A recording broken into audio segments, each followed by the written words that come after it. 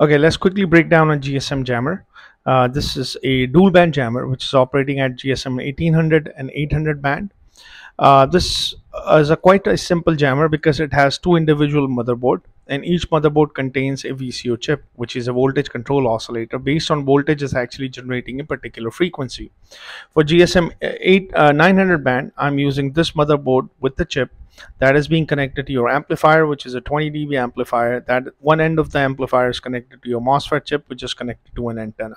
Same thing goes on the other side. There is also an amplifier which is missing.